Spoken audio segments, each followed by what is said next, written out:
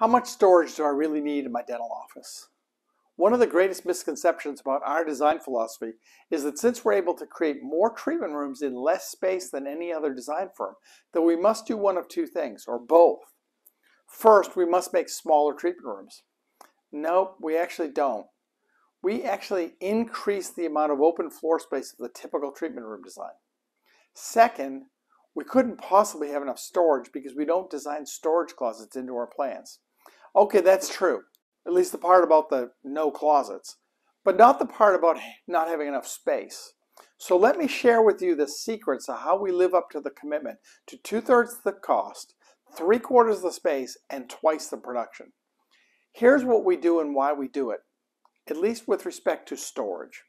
And we know that our competitors think that we're crazy to tell you the secrets of how we do things, but quite honestly, we don't compete with anybody. We only want to create the most productive dental offices on earth, and most dentists are not that motivated or don't understand the fundamental principles of supply management. So the majority of dentists aren't going to work with us. That's actually good. We get the time that we need to spend with the best practitioners. Maybe you aspire to be one of those. So here's the crazy secret, at least about supplies. You want to put the supplies of any sort where you'll actually use them.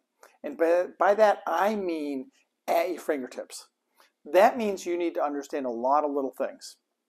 What supplies you need this week, what you need for the next month, how to put those supplies precisely where you use them or stage them in this process, and just maybe how much extra supply material you want to keep to satisfy any paranoia you have about supplies.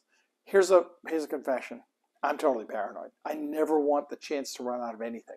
But I'm also not crazy. This system will allow you to both serve the supplies you need for every minute and protect against outages entirely. Once you have this volume calculated, you can embrace the concept of visual restocking. You'll be able to buy whatever you want without wasting.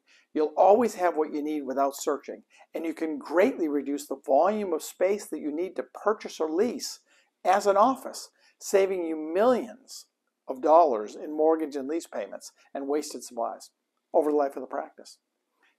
I really mean that, millions. Contact us. We'd be happy to let you know how we make this all happen.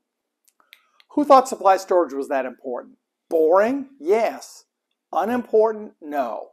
If you need help with this area of practice, we have clinical experts that can actually come on site and sort this entire mess out for you, generally in 1 or 2 days. If you'd like to see more videos about how to make your dental office a fun, easy, and productive place to work, check out the links in this video. Please don't forget to subscribe to our YouTube channel and make sure to click on the bell icon to turn on notifications so you'll know when we post video updates. Looking forward to being back with you soon. If you have any questions, please reach out to my team. And thank you.